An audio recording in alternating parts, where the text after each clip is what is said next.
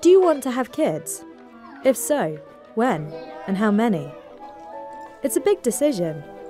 They may be small bundles of joy, but they can cost a fortune. As people weigh up the pros and cons of procreating, fewer children are being born, especially in the rich world. And in the long term, this could mean fewer young workers to support the elderly. So, is it worth having kids?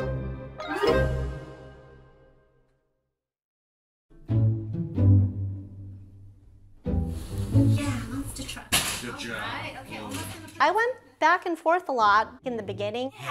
Good job, buddy. A lot of thought that went into weighing the options of both having kids and not having kids. Jessica and her husband Andre live in Houston, Texas, with their 2-year-old son, Michael. The day he was born, I was overcome with a lot of emotion, happiness, just joy. It's crazy. So having children makes people happy, right? In the short term, yes. But in the long term, not necessarily. According to academics, it's likely Jessica was experiencing what's known as a happiness bump. Mothers' happiness levels rise in the years leading up to giving birth. But that's where they peak, and within a few years have returned to the level they were before the kid was born. We've been studying men and women in couples, with and without children, and we see that their levels of happiness and life satisfaction, mental health and loneliness are quite similar. That's quite consistent across a lot of different countries. Some factors do affect people's happiness, such as their income and whether they are single parents. Parents in countries with stronger welfare systems also report higher levels of happiness. But all in all, there isn't much difference between the life satisfaction of parents and people without kids. While there might be moments during the day that are filled with happiness, the more typical experience is that being together with your children can be quite distressful. It also takes up much of your time and energy. It brings with it a lot of worries. Let's do downward facing dog together. Ready? Ooh. I thought motherhood would be, you see all the stuff in the movies. I really thought that it would be this beautiful time where you'd have a great relationship with your kids. But also, a little bit of hard work too that I don't think I understood before we decided to have Michael. About 80% of parents in America say parenting is enjoyable, but almost 30% also admit it's stressful all or most of the time. If children won't make you happy, why have them? For most of history, people had lots of children, which made financial sense because kids could work in the fields and look after their parents in old age. But as societies have grown richer, there has been a reduction in procreation. We've seen a change in why people have children and the economic incentives to having children. So as we have more countries offering pensions, older adults are less reliant on their adult children to provide for them in their older years. And at the same time, we see more women getting higher levels of education, being employed. We also see a change in attitudes, a move towards secularization, so less importance of religion, a rise in feminism, a rise in women's rights, and childhood extends because we need to educate our children longer. So the costs of raising children go up. And kids can be costly. The costs start even before birth. Fertility treatment, for those who need it, is expensive. And in some countries, giving birth in a hospital can cost thousands of dollars. Then there's food, clothes, nappies, toys, baby carriers, and prams. The Economist has calculated that a typical American family can expect to spend almost $300,000 raising a child to the age of 17. Factor in college tuition, and it rises to over $400,000. For Jessica and Andre in Houston, those costs are about to go up even more. They're expecting their second child. All right, I think that's it for scheduling for next week. Oh, no, let's not touch that. The financial implications are big. Children are expensive. You are full of words. What are you saying? I mean, there's less stuff to buy, just because we already have, a car seat and all that stuff from Michael. We are saving for education and all that stuff for our 2 kids instead of 1. The strain on Jessica's and Andre's budget is not helped by the fact that America is the only rich country that doesn't have nationwide statutory paid parental leave. Instead, federal policy is just 12 weeks of unpaid leave. But there are so many restrictions. Only 56% of workers are eligible, and many feel they can't afford to sacrifice their salary for this long. At the time when Michael was born, I was the primary breadwinner for our family. I did not get paid maternity leave. That definitely played a role in terms of deciding how long of a maternity leave to take. And after 2 months, I went back to work full-time. It was definitely hard leaving Michael after 2 months, just because that's around the time when kids start to become a little bit more interactive. Babies start to smile, so I almost felt like I was missing out on something by going back to work so soon. Statutory parental leave in rich countries varies greatly. In Japan, parents are given about a year of paid parental leave each, of which half is paid at about 2/3 of their normal salary. In Finland, parents are given about 14 months of paid leave to share.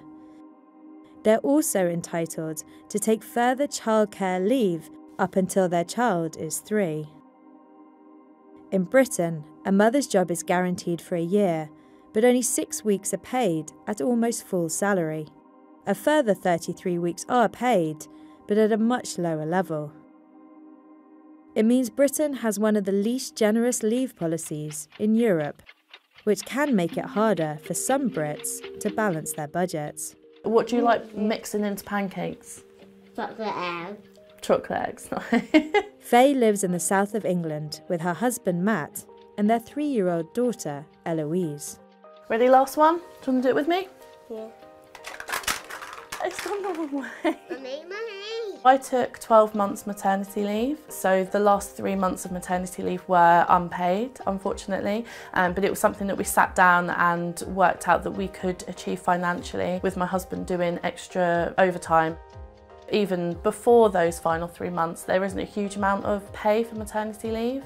We just had to be financially very conscious of what we were spending. So But we still can do it. Yeah, you can still find all the edge bits first, can't you? And those challenges don't end when the parent goes back to work.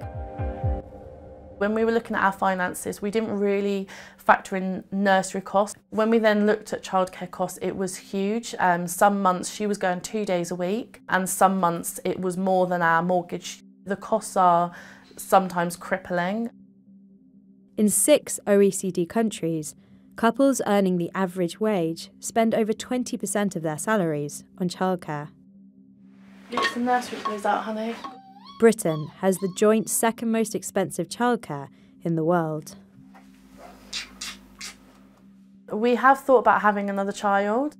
Unfortunately, the cost side of things does have a big impact.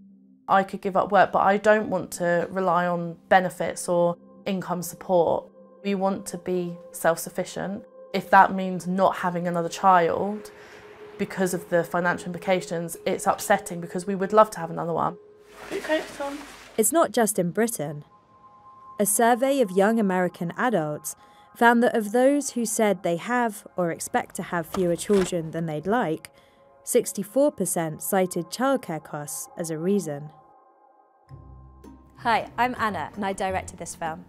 If you're enjoying watching it, you might be interested to know that Economist subscribers get access to a wealth of global analysis on every conceivable topic. You can read it, you can listen to it, you can even be part of it at live webinars. For the best deal on a subscription, click on the link. And now on with the film. It's not just the direct costs. Having kids can also affect how much mothers earn. Most parents experience a loss in take-home pay when they take parental leave. Men in heterosexual relationships experience a very small short-term dip, But for women, the dip is much bigger and their earnings rarely recover. This is known as the motherhood penalty. Jolie Brearley is the founder of the British charity Pregnant Then Screwed. The motherhood penalty is the pay differential between mothers and other types of employees. It's essentially a procreation pay gap. When you have a baby, the way that our parental leave system functions, it encourages women to take long periods of time out of the workforce. It doesn't encourage men to do the same. In most heterosexual couples, the father will earn the most money. So when women look to return to work, they look at the cost of childcare and they compare it to their own salary.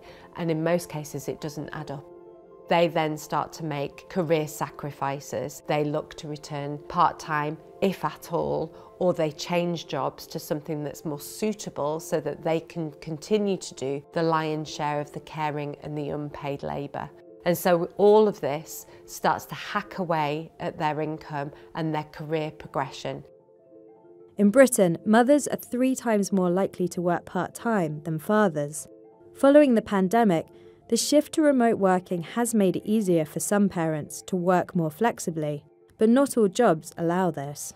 My work are very flexible, but it's a juggle, and at times just trying to work out my working pattern to be able to make it worthwhile me actually working and financially contributing to the house. I work office hours and my husband does shift work. I'm only 3 hours off full time, so legally and technically I am a part-time worker. It's the most amount that I can work that I then don't have to spend all of it on childcare.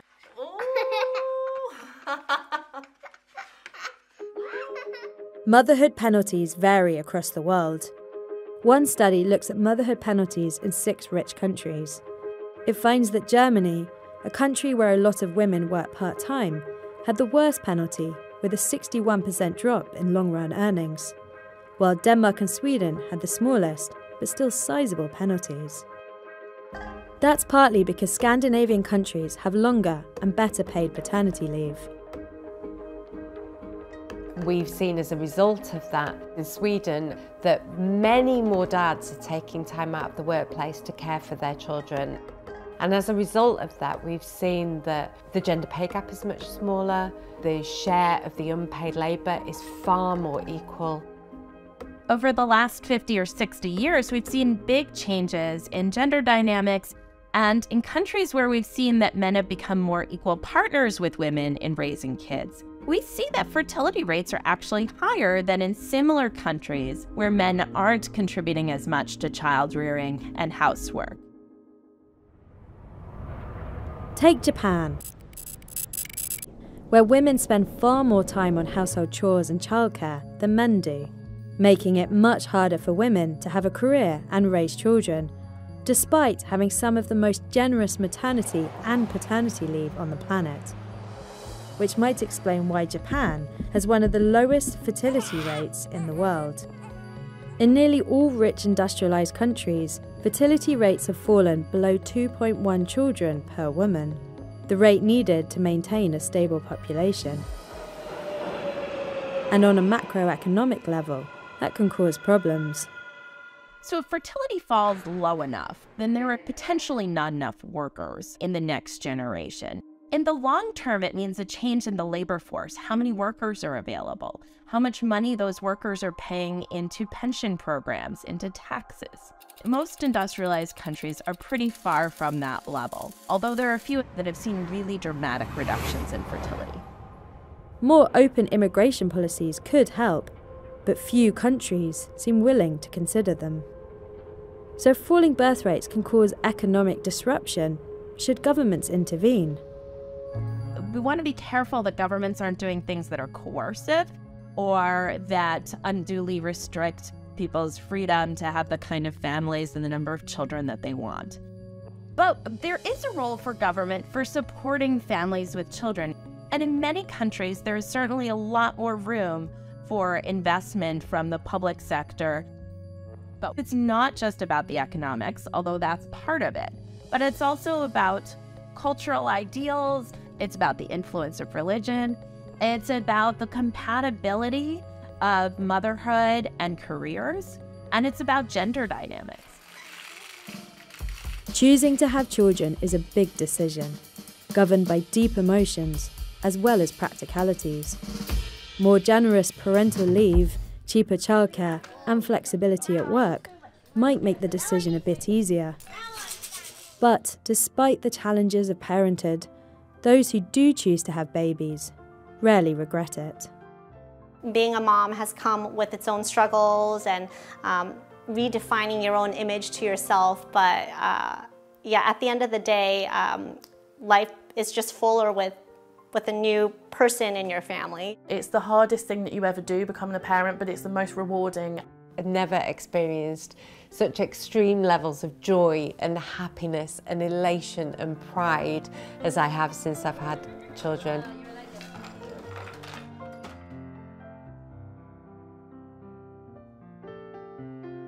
For more of our economic and social analysis, click on the link. Thanks so much for watching, and don't forget to subscribe.